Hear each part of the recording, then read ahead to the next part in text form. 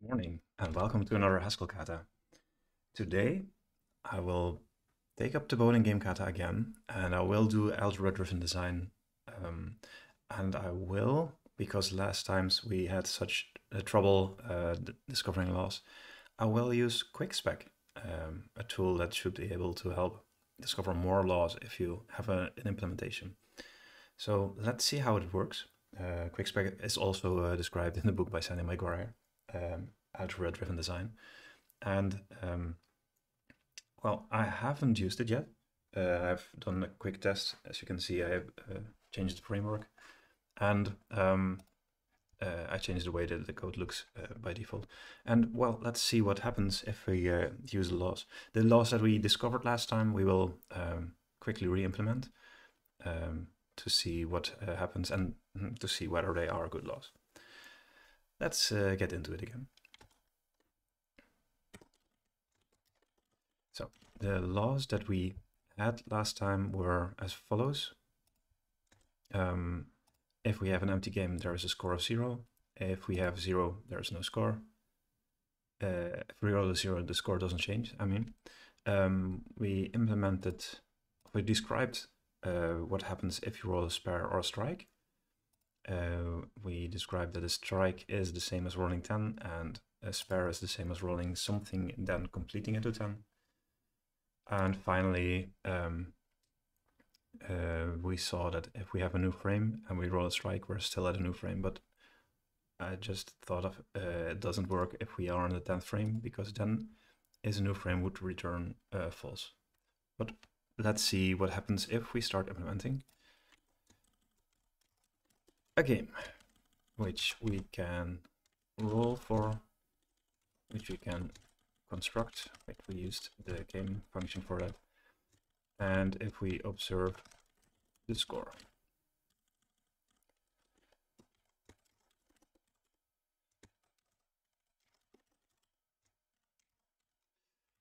I'm not sure yet what we will do here. I thought we used this for list of frames. Let's keep it in there. Okay, then we have the game constructor, which just returns a new game. Let's directly implement it. Oops.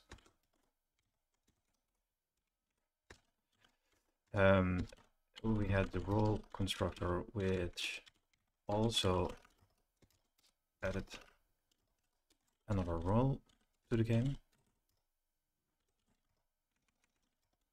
And well, yeah. Let's just add those to the previous roles.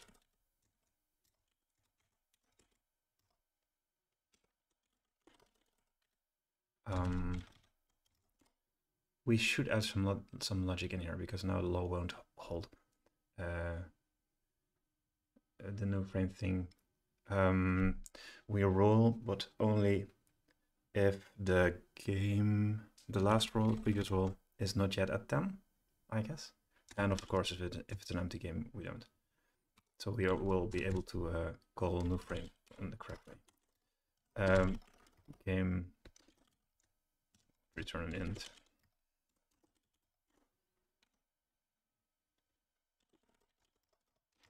Okay, this one doesn't work. But we know this already. Oh, I'm sorry.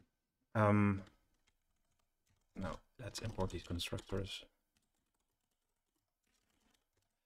And I will describe how this works. We define some laws for QuickSpec. QuickSpec will run around and try and combine and generate instances and see which equalities do hold, and then present us with the laws. We will at least have to give QuickSpec the functions that we implemented, and we should implement them correctly, of course. But helping us implement it correctly, we can do with normal property test for now. Let's see. Wait. Yes. We have to define an observe instance, and observe means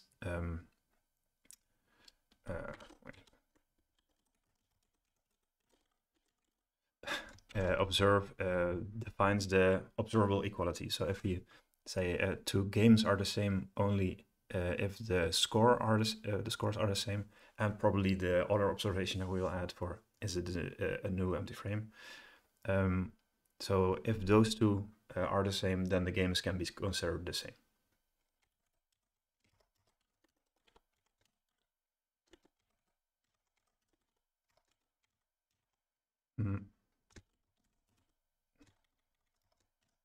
And we decided to do this by score first. Yeah, observe will also do some tests. The first type here is the input that it will give to your test function. This is the result that your test function gives, that it has to compare. And finally, the type that you are declaring observable. So in this case, for a game, we don't give extra input to test whether a game is the same. So this first type is just unit. And that means there will be not much of generation because there's only one value for a unit. And it will consider two games equal or if the output of this function is equal in all the same inputs. Also, we are using QuickCheck now instead of Hedgehog, which lets you generate arbitrary instances. And arbitrary instances are the like the generators that we used before. So you describe when is there a new arbitrary value for this type. How can we generate an arbitrary value for this type? So we should also use the constructor that we used last time. We generate an arbitrary list of integers. We could say it's only between 0 and 21, but let's quickly do it this way. And then we call wall on it on the new game. These are the roles. So this is equivalent almost, except for the length restriction, to the gen game function that we used yesterday. And finally, there's the signature, and the signature is the stuff that QuickSpec can work with to juggle around and to see if any combinations of different constructors and values give something that is observably equal to another instance. And if there are some laws that hold, say if you have an empty list and you add something, and you swap the constructor, so you have something and you add an empty list to it. If that something is a list of variable length, it doesn't matter, and the outcome is always the same. That is discovered as a law by QuickSpec. It's interesting to see it work. Well, we have the constructors that we are allowed to use. So yes, we don't have any generic parameters, so we can leave off the type signatures here. We have role and we have score, which gives us the score and constructs an int. Well, it deconstructs the score of the game to give us an int. And we make it observable. So we declare game is the thing that we need. And there are also some background functions that QuickSpec is allowed to use. Stuff that has to do with lists. There are three constructors or functions that can use, namely empty list, adding something to a list, and appending something to a list. So consing it with an element or combining it with another list. And arith, which knows about the numbers 0, 1, and the function plus. And this stuff is generated. QuickSpec, by calling QuickSpec, it displays with a function with print style for QuickCheck. It will use everything in that signature here and write some laws. You can see it down here in the right when I save this, if firstly I just remove this. Okay, yeah, I have an A type variable in this arbitrary. We have no other prerequisites. Okay. And role, of course, is not a list of ints, it is just a list of ints. So we should be there. This can be, yeah, of course, we need to be sure that we do not rename a variable the constructor for the game. And finally, this add null property is empty now. So if we just comment out this stuff for now, and we'll get a lot of warnings for this. I hope it doesn't matter. It does.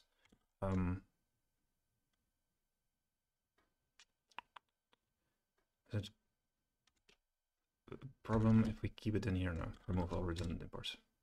So.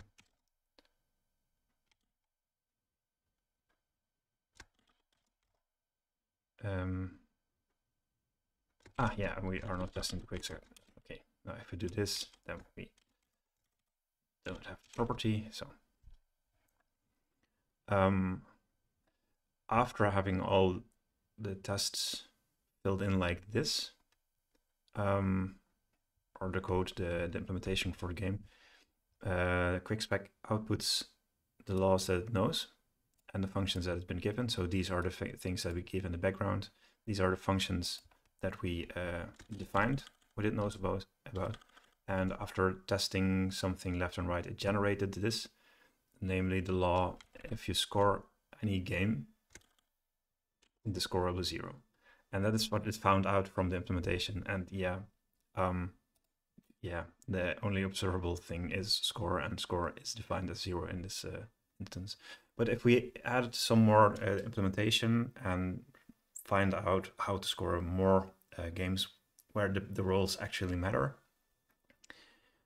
the laws generated here will be more interesting. And this is something that you can copy and add to the laws here, and then you can run those to make sure that the laws keep holding if you change the code, if you change the implementation. Yeah. Okay, so far so good. That was an explanation for QuickSpec. We already are 10 minutes in, 12 minutes in, halfway. No. Let's see what we can do by adding the laws that we had. If we have a 0 game, so let's start by doing this. If we have a game, a new game, and if we know the score is 0, so we have a property. Oh, did it just remove our? Yeah. Wait, let's see if we can go back. Yeah. Okay. For any game, the score is 0. Now we can just say, hey, give us a game, and score it. It should be 0.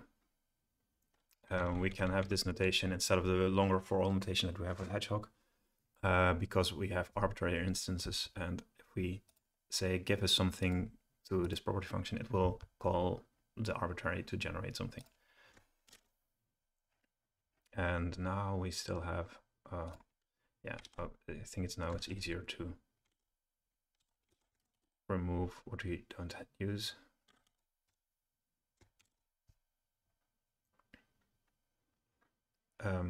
Okay, the first law we passed, but yeah, score is always 0. Let's add the, if we roll a 0, score stays the same. So if we have a game, and we can now use the observable equality because we are not interested in the score itself, but in the equality of the games. If we roll 0 for a game, it should be equal. And this is the equality we defined the observable equality last time. This operator uses the observe function. It's a help from QuickSpec. Yep, it passes roll 0. But yeah, of course, we don't change the score if it stays 0. The isFrame strike. So now we have to add a... I'm not sure why I copied it and now I'm typing it in.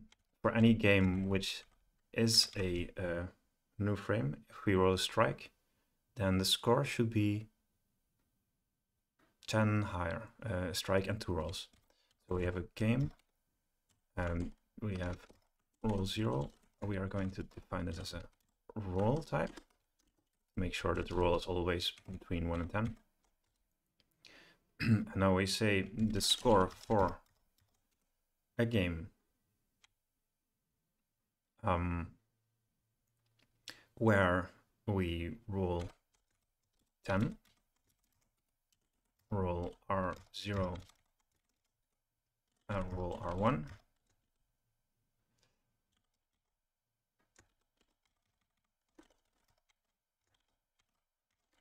We make this a new type and deconstruct it. So if we now define the type roll, it can be constrained to 0, between 0 and 10. The score should be equal to the score of the original game plus 10 plus twice R0 plus twice R1. That is the law that we had. I'm wondering,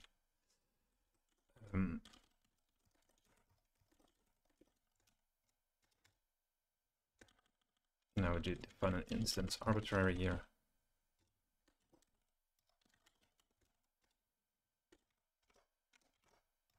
Arbitrary is, let's see, how do we generate this? Quick check gen.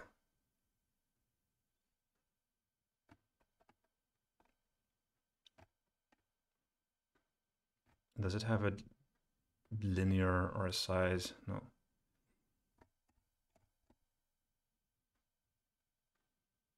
Well, we can make it simple and say generate one of this and then add it to quick check. Oh yeah, of course, we have to add it to the roll type.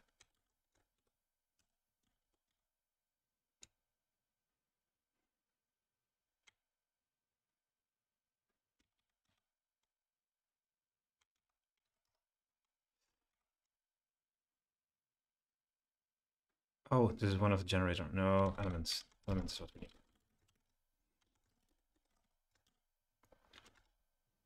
Okay. And we now deriving the type show. Now we don't need this one. And finally, okay, we have a failing test. Roll.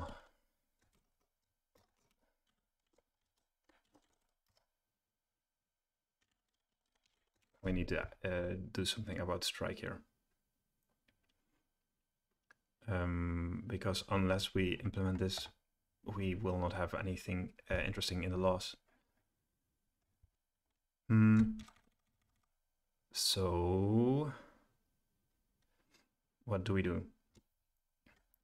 If the previous roll is a strike, well, a game with no rolls is 0. A game with one roll, one frame, well, because we are saving them one frame at a time. It's the sum of everything in that frame. If we have 2 frames, or at least 2 frames, so let's say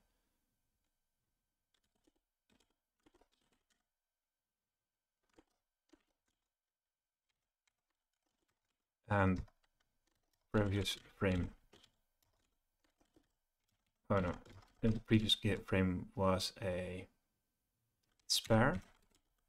So length should be 2. And the sum of the previous frame should be 10. Then our frame counts double. So we say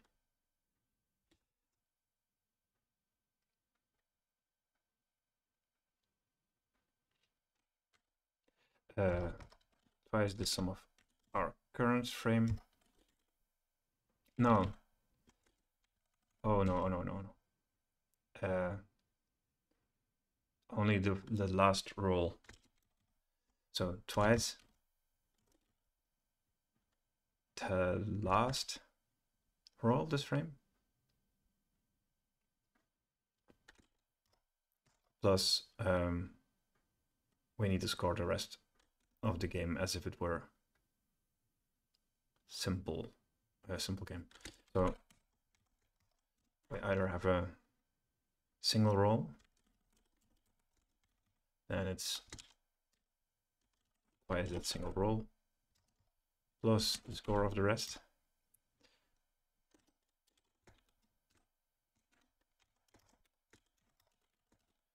This is an interesting way to implement this. I'm sure you agree.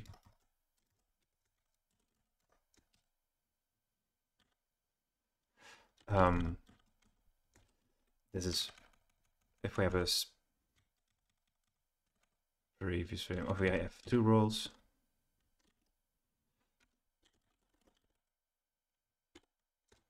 then still the single roll counts twice, but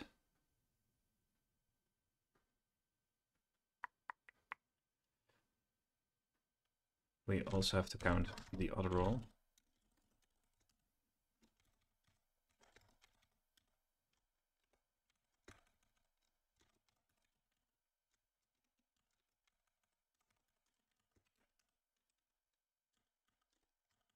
And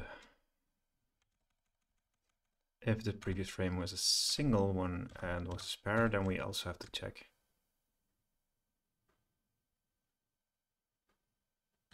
the frame before that.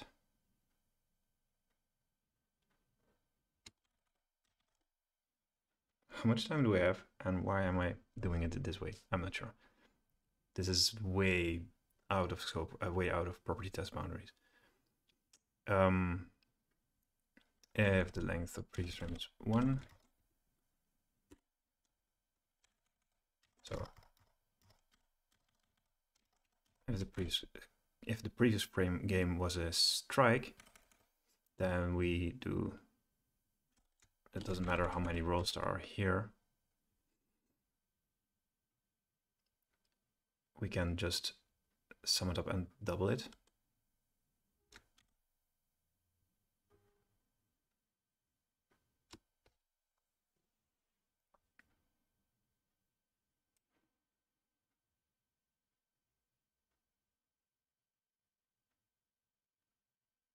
Can we? Yeah.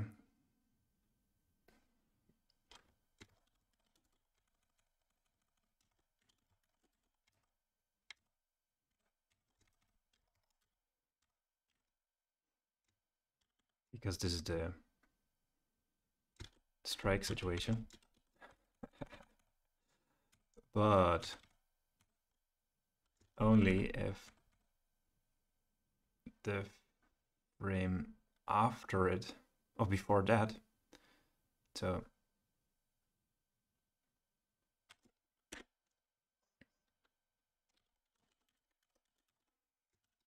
the second previous game, let's call it the previous frame. If the previous frame also, oops, oh, I have to rename this.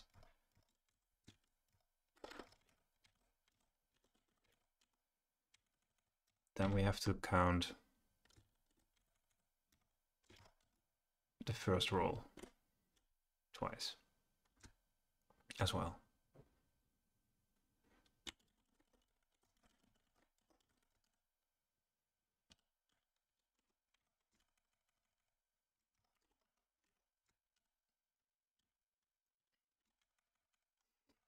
Yeah.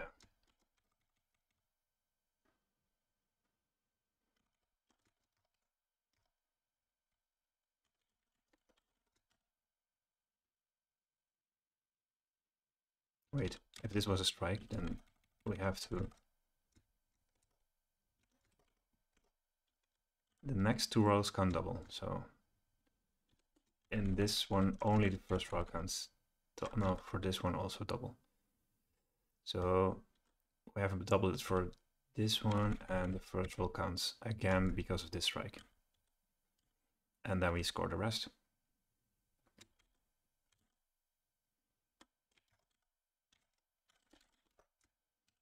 Okay.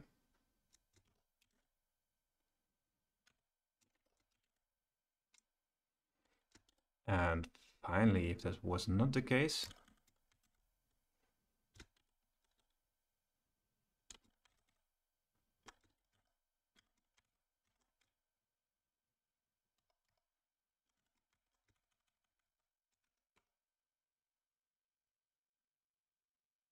wait.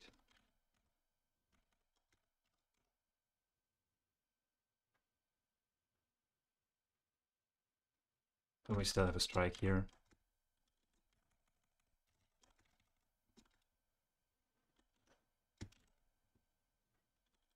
Oh, I'm losing it.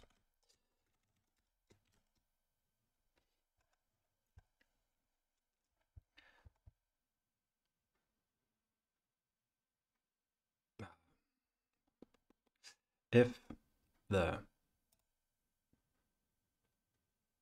previous frame was a spare, this first row counts double. If the previous frame is a spare, only the first row counts double, but still for the frame the other row counts. If the previous row was a strike, but the strikes can go two rolls.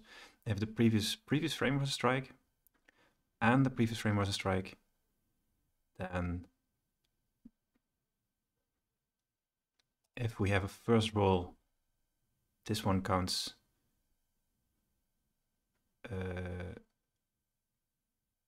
double because of this previous frame, and the whole frame counts double because of the previous frame. If this wasn't, then only the this doesn't affect anything, so we just have twice the frame.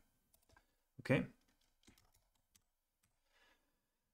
Finally, the same but with a single roll. So we have the same rules, but with a frame with only a single roll. So let's take a frame here.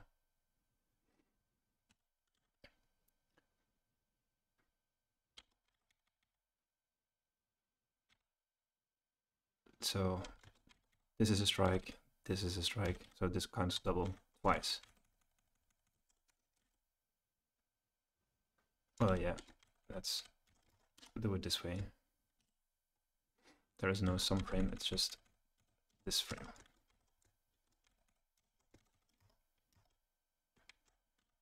And if this wasn't, it's just twice this frame.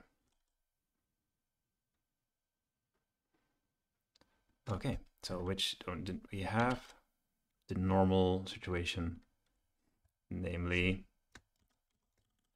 any other game where there is no strikes or spares before that are of any concern. So we have a frame which may have one or more rolls. Oh. And that means that we just sum of the frame and we score the rest.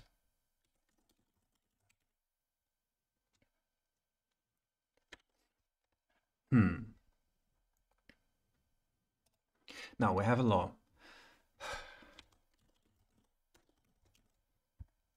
We have a law that if the game, we have an empty game, it should be 0. Ah, but we didn't generate an empty game. We are not generating an empty game here, so the score of any game is... Okay, this does make sense. By the way, we have to generate rules here. And that means that we have to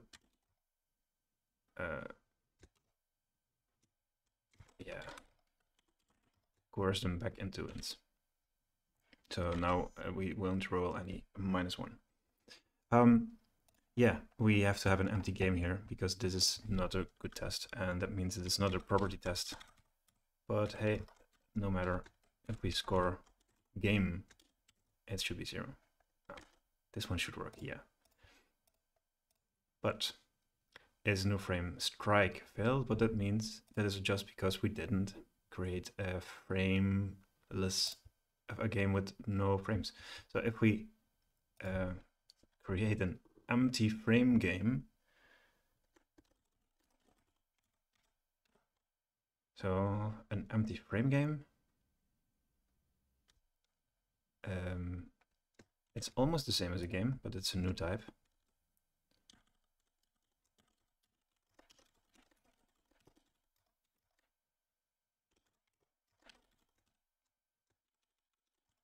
And let's also derive from new type to show, and empty frame game is a game which only rolls frames of 10 or two numbers that may or may not sum up to 10, but at maximum 10.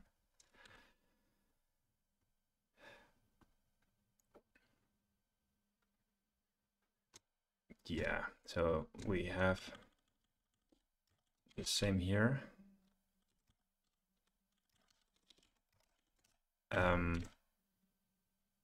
We're already more than half an hour in. We have some roles, but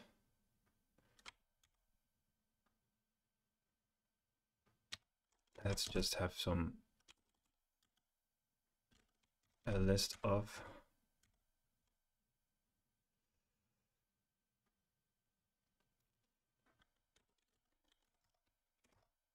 elements, and the elements that we can choose from are, let's say, a 10 or a 1 and a 9, or a 0 and a 0.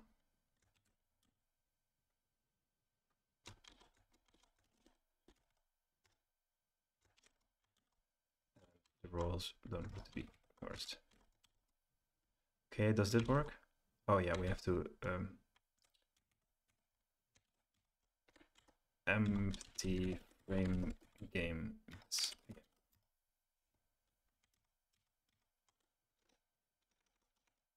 Oh wait,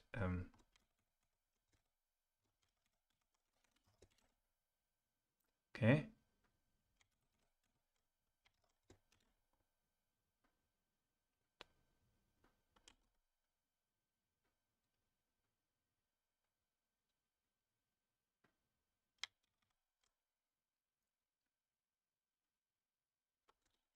No.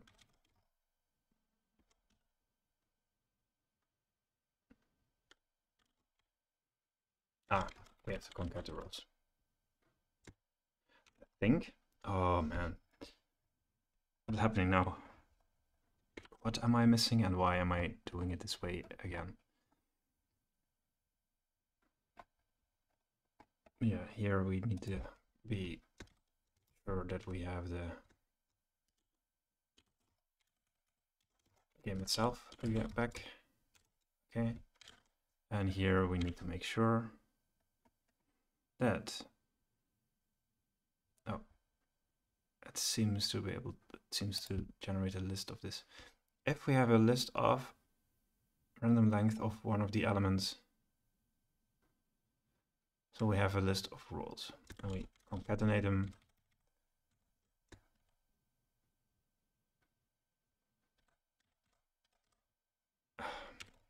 There is no generation in here. Okay.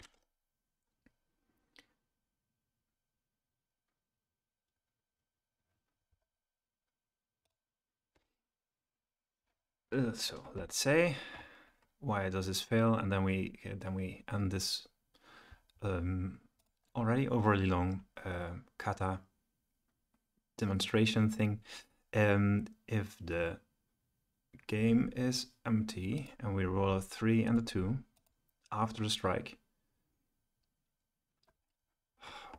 yeah, we didn't combine these because a 3 and a 2 are not combined. We add pins to the rolls. An empty list. We do it like this. If there are already some rolls and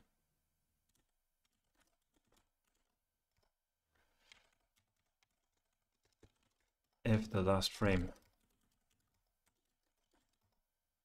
is 2, then we just add it in front.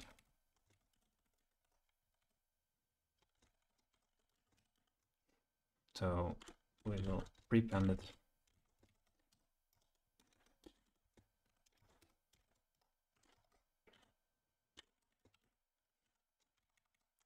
If the length of the last frame is not 2, which means that it's only a single one we can add it. Or wait, if the sum of the last frame is 10. And otherwise we have to add the roll to the last frame, because we take the last frame and we take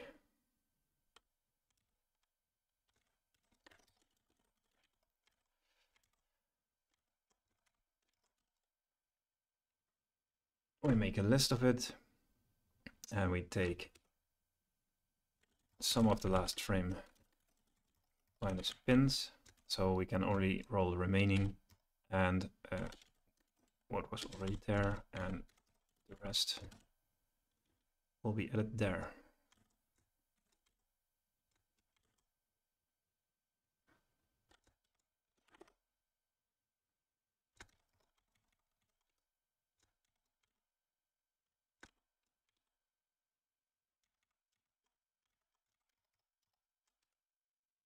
Okay.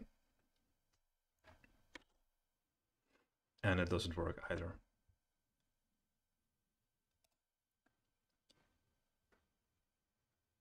Zero doesn't change the score. Let's still fix this. It's 40 minutes in already, almost.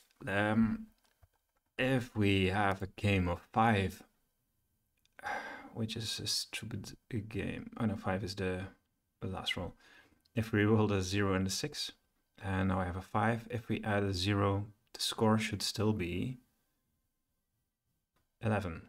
But we get out 16. Why? Because this is... No.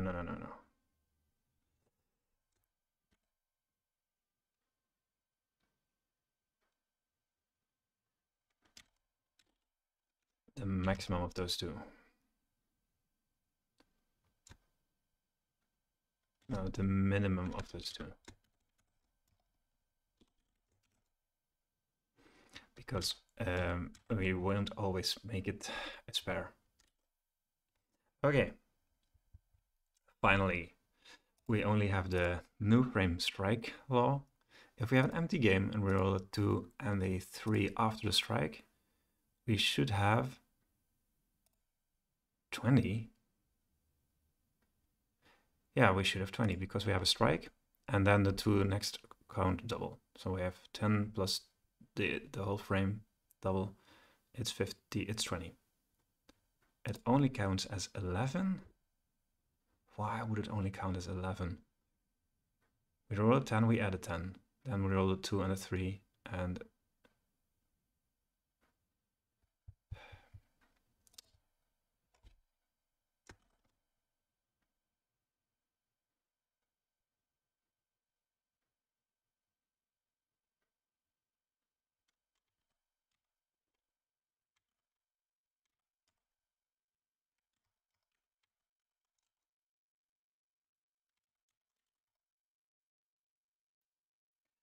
we either will the pins, or if, yeah, this should be better. Now, this is interesting. Trying to roll 2 8s. And that means that we have a strike and 2 8s, and both 8s count double, even if they are, it's impossible to, it's an 8 and a 2. So it will be clamped. So it's a 10, 20 is the correct score here. And not both 8s count double, because it's impossible to throw 2 8s in a row. Okay, well, that's really enough for now. I don't think you will watch to the end. If you did, thank you so much for the support. I will need to go and change this format because if people are watching this, they will probably mostly. I think it's hard to be engaged with something like this. If you are into this, like watching someone program and think, and it helps you think as well. Yeah, of course. But I want to have more opportunities to demonstrate stuff that works on my channel. So I'm thinking of